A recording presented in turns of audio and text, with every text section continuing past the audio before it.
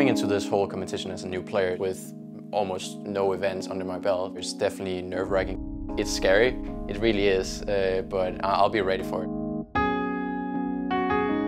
I've had this goal to become one of the best in Europe. You definitely just gotta step up your game and show the other teams that you can perform well. Like one thing is to compete well online. Another thing is being able to handle the pressure at the events. It's the nerves that get you. Halo is a very mental game. It's just a mental game.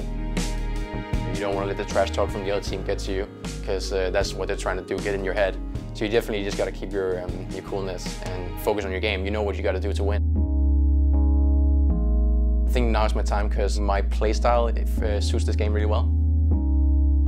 I'm fast, I'm aggressive. I knew I could perform well in this game. I'm very confident in what I'm able to do.